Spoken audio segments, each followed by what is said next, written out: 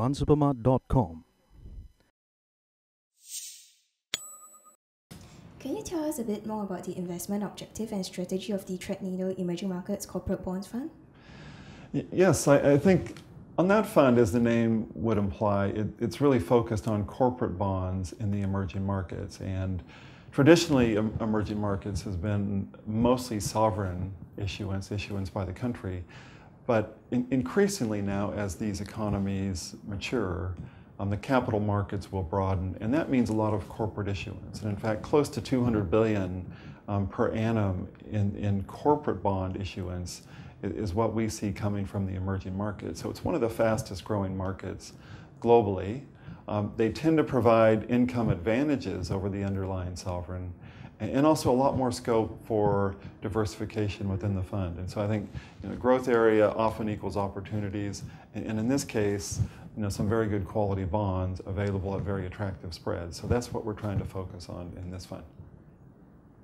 Given the fund's rather narrow investment focus, should investors be prepared for a riskier ride with this fund?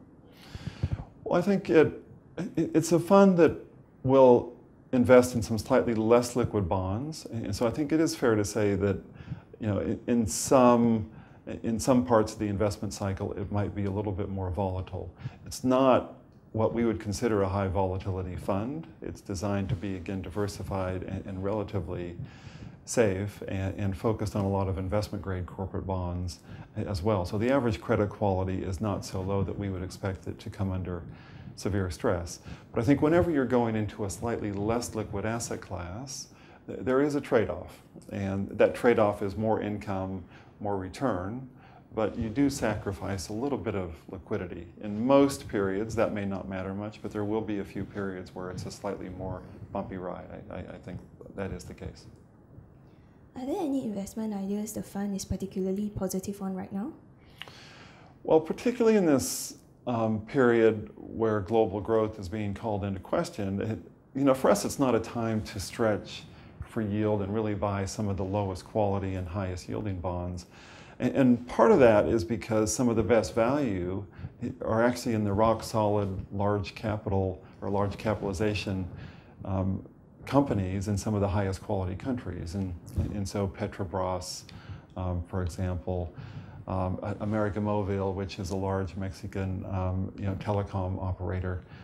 These are some of our favorite ideas, again, because they're high quality companies and well established and stable emerging markets. They're not so geared to the economic slowdown, and we think they, on top of that, give you a lot of additional yield. So I would say it's that kind of, higher quality company that tends to be well positioned for any kind of policy mistakes or global slowdown that we see the best risk-adjusted returns in right now. On the other hand, are there any investment ideas the fund is not so keen to pursue? Well, we've seen a lot of corporate issuance in a lot of different regions, and I think we have favored the Asian companies, we've favored Latin America companies, and we've also favored a lot of companies that are actually from developed markets, but actually have a huge amount of their revenues perhaps coming from emerging markets. So, Telefonica is a Spanish telecom company, but they actually derive a significant portion of their revenues from Latin America. That's what we like. What we don't like are those companies where we're highly uncertain, I guess, about the economic climate. We don't like companies perhaps where they have a lot of geographical concentration in their business lines.